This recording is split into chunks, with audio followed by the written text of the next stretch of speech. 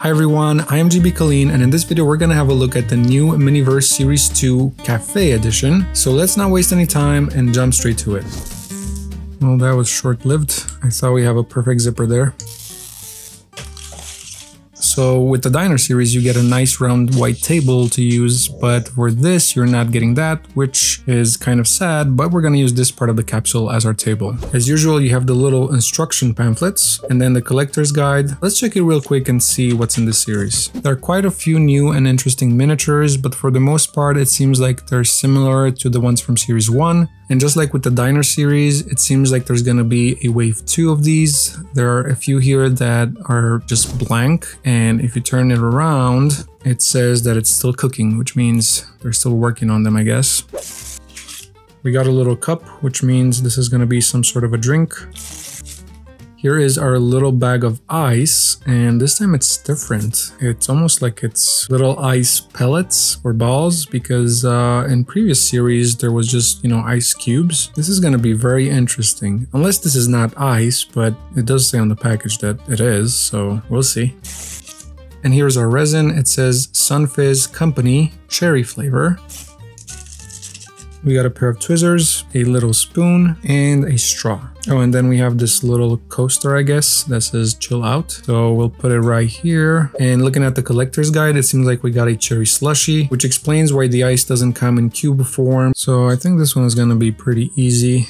We have our cup over here. Let's open up this resin. Oh, okay. As opposed to the Diner series, it seems like this one stays on.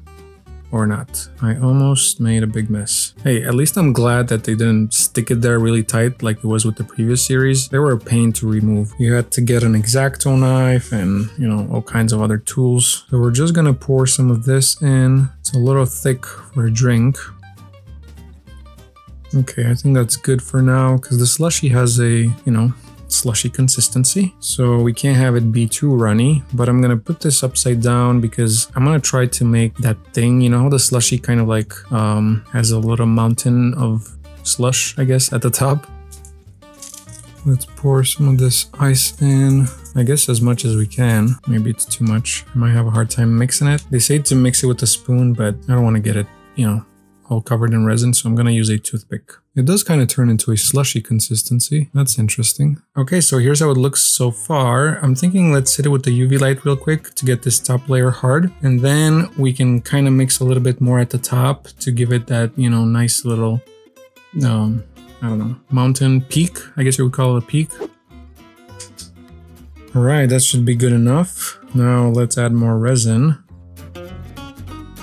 I did it again, didn't I? I forgot about the straw. Nothing to worry about though, I do have a trick up my sleeve.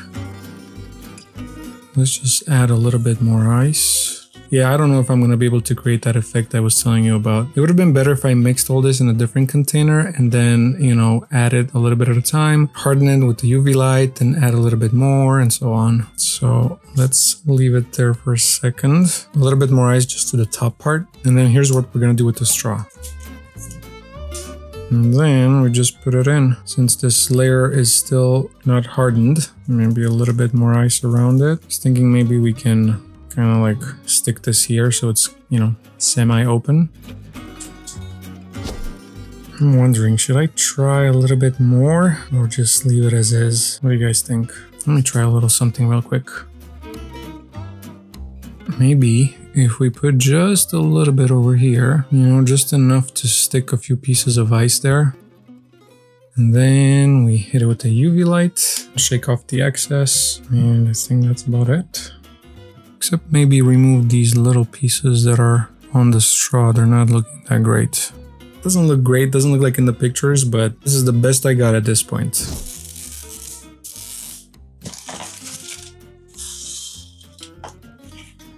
Okay, this is gonna be interesting. We got a little cupcake stand. That's really cute. Well, these are tiny. They're icing flowers. I'm guessing for decorating some cupcakes or something. So they're not cupcakes. They look like, I don't know, little square cakes.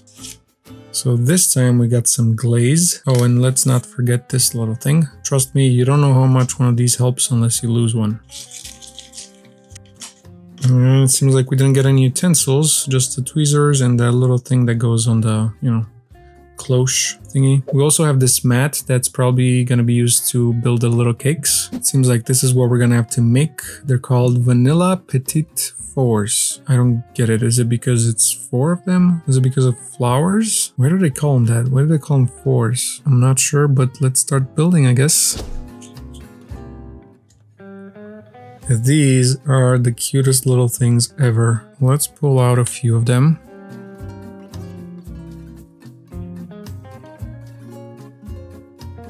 Well, I ended up pulling all of them out. And let's separate them a little bit. Honestly, I think this will work better if we turn it like... No, never mind. Maybe we're just gonna put it here. So we're gonna separate them. I'm not sure if the glaze should go on this side or on the other side, or if it doesn't even matter. Oh, it seems like it's alternating. It can go on either side, so let's do that. All right, so we got 3 with the pink top and then 3 with the vanilla top. Okay, I messed it up. All right, let's try that again.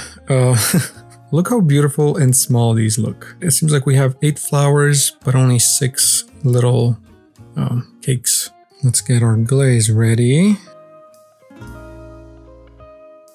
don't even know what to do with it, honestly. I'm just gonna let it run a little bit on the sides and then put the flour, or maybe I can use a toothpick in a bit to move it around. I don't want to put too much. We can always add more if we need to, but we cannot really take anything back. I mean, we could, but it's gonna create a big mess. All right, let's see. Hopefully I'm not gonna get anything on my fingers. Honestly, I don't even know if this is how it should look. Maybe let's add a little bit more here. Because, see, the resin and this top color are almost identical. I think that's kind of good. Let's get one of these flowers on. Okay, and then I'm gonna grab it with the tweezers. See, I did get some on my fingers. Well, I think that looks pretty good. We're gonna say it's a win. Now let's make the other ones. Okay, I think this should be a little easier now. I'm trying a different method here. Maybe this works better. Let's just put a flower in it and see how it looks like that. I guess. Okay, I think it looks pretty good, especially from this angle. I'm gonna make all the other ones off camera, and then I'll see you on the other side. Alright, they are all done, and I'm quite proud of myself. I think they look pretty good. Now, let's get that cake stand, and... or is it a cupcake stand? Whatever it is. It looks pretty, and it's golden, as you can see, which is perfect. And let's start putting these on.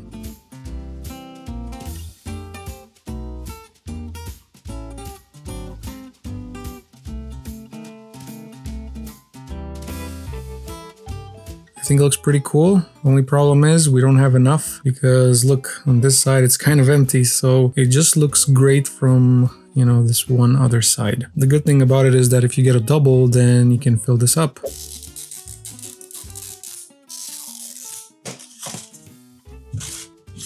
Well, this is fancy. We have some macaroons, although I'm guessing it's just a box. Yep, for now.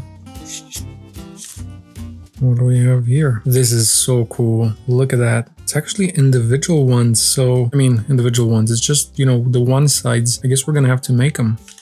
This is our resin, or, you know, macaroon filling. Look at this. We have a miniature spatula, I'm guessing, to use and, you know, spread the resin on the macaroons, but we're probably gonna use this little tool instead. It's gonna be a lot quicker and less messy, I think. So this is where we got the classic macaroons, and then this is how we should do it. Spread some resin, put them together, and then pack them in a box. So let's get our little table set up. Oh, I really don't want to ruin this, but what are you gonna do? It's part of the process. Oh, they're sliding. Oh, okay.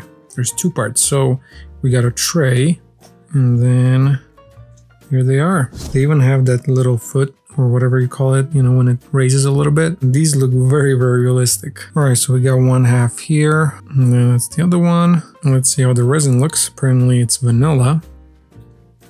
Looks a little bit more white than vanilla. Vanilla is a little bit more yellowish, right? This kind of looks white. It's almost like it's Oreo cream, not vanilla. Then you grab one of these, Put a little bit of that vanilla cream, and technically we should be able to just put this on and it will spread evenly everywhere.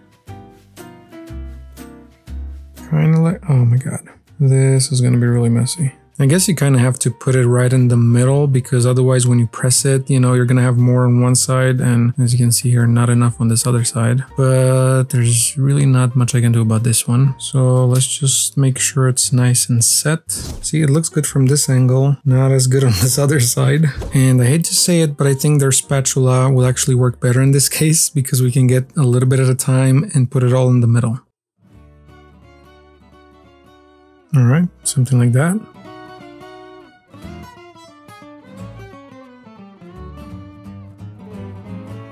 Trying different methods here, and the tweezers are better because it really avoids getting them on my finger. I mean, getting the resin. All right, and now, just like in a bakery, we're gonna try to, you know, just kind of like push it on.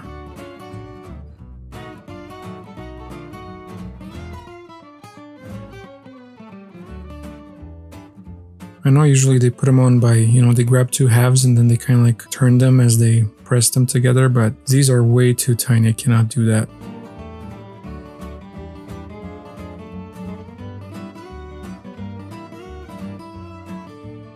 It's kind of frustrating how it comes out on one side. Thing is, you know, with real macaroons, you can actually control which side you press a little bit more, because, you know, you hold them both in your hand and you do this and you press more or less on one side, but it's really difficult to do that with this. Yeah, this is as good as it can get. Alright, here's the finished product, and if I will turn them all, you know, facing their good side towards us, you wouldn't be able to tell that they don't look that great. See, something like that. So we're gonna open the box, and then we have this cute little, I don't know, parchment paper.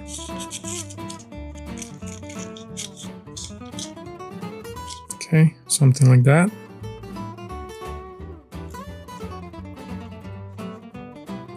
That looks perfect. I think if we had one more, it would have been nice. Well, maybe it's also my fault. Maybe if I added a little bit more cream in the middle, they would have been taller, so then they would have filled this box, you know, perfectly. Okay, that's kind of like very tight fit.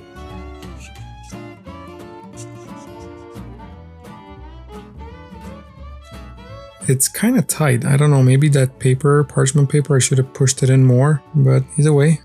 Here's our macaroons. Don't they just look so realistic? All right, well, let's clean up and see what's in the next one. Oh, I almost hit our little cakes. Oh, okay, now we're talking. We got some alphabet pasta. I think you guys know where this is going. This looks so cool. Look what they use for the resin. A can of tomato soup. This is very, very creative. And of course, we got our bowl. And I think in here we'll have a spoon. I was gonna say a golden spoon. It's actually a silver spoon. I wish it was a golden spoon. All right, let's get our table set over here. This is our bowl.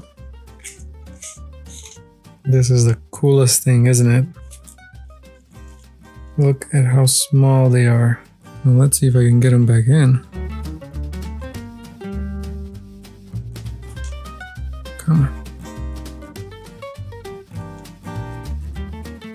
Great. Now let's open this resin, or sorry, can of tomato soup. You didn't expect that, did you?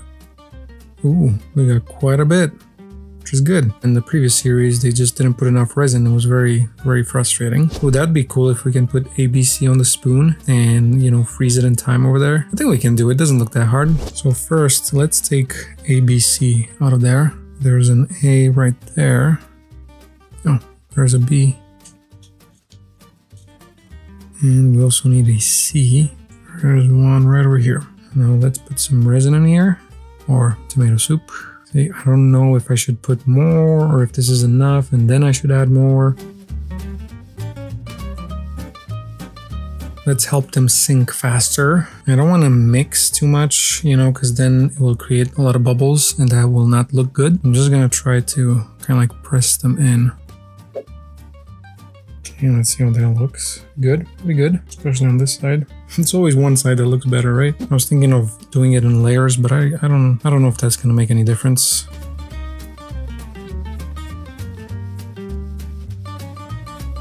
Alright, I think this looks absolutely great. So I want to hurry and set it in place so that, you know, they don't sink even more. Do you guys think it's too many letters or... Alright, looks pretty good. Alright, now let's see if we can do that ABC thing. So here's the spoon. First, I think we should add a little bit of resin in there. Okay, that's enough. And now we're gonna add the letters.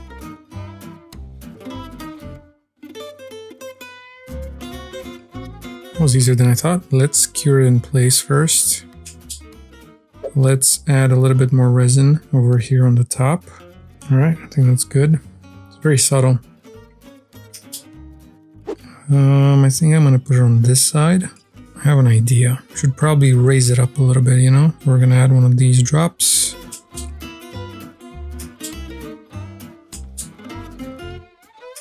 Keep building on that until it's raised to the height that I want it to be. I'm gonna add a little bit of resin here. To be honest, it turned out a lot better than I expected. I mean, look, even from the back, that looks pretty realistic. It's just so cool how it says ABC. And honestly, out of all of them that I built today, this is my favorite. It just looks better and more realistic than the other ones. But I'm really curious to see what you guys have to say, because we're gonna stop right here and we're gonna build some more in a future video. I hope you enjoyed this video. If you did, please don't forget to like, comment, and subscribe. And as usual, you guys stay golden, and I'll see you in the next video. Let's see if I have enough space to wave goodbye. Bye-bye.